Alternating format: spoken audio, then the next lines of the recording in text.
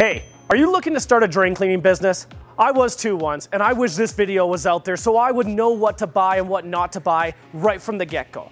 I'm Graham, plumbing expert with Urban Piping. Let me show you what equipment you're going to need just to start a very simple residential drain cleaning business.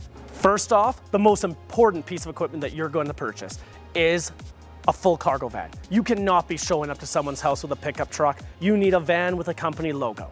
One of the higher tech pieces of equipment that you're going to need is a drain cleaning camera. These things are absolutely important for going down drains, locating tree roots, locating dips and pipes, breaks, and you want to get one that can record on an SD card so that you can show your customers exactly what you found and what they have in their pipes. You can start with a very simple jetter. This one's good up to 4 inches, but you're definitely going to need a hydro jetter. This thing pressure washes all the drains inside the pipes, can clear out tree roots, cleans out sludge. Very important equipment when you're talking about drain cleaning arsenal. Next, you're going to need a small drain cleaning camera. This one's only good for about 3-4 feet, but you can stick it down P-traps, sinks, bathtubs, locate small toys that kids might stick down toilets. Another very inexpensive but helpful piece to have in your drain cleaning arsenal.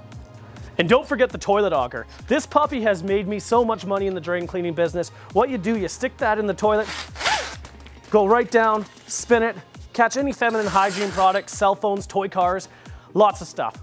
But this guy is definitely something you need to have on your van as well.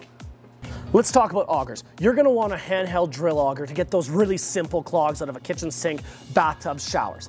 Next, we wanna move on to the K400. This guy's for when you have those clogs in those same areas, but just a little tougher to get to, higher horsepower. Lastly, we want to go with a K6200 for those mainline drain cleaning where you have the roots and the big toilet clogs. This guy will get everything out. After that, you're going to need a vacuum as well because let's just face it, drain cleaning is pretty messy. And lastly, your most essential piece of equipment is going to be a ladder to get on top of roofs and access roof vents. And lastly, if you have any questions, please drop me a comment in the comment section and I'll be more than happy to help you out if I can.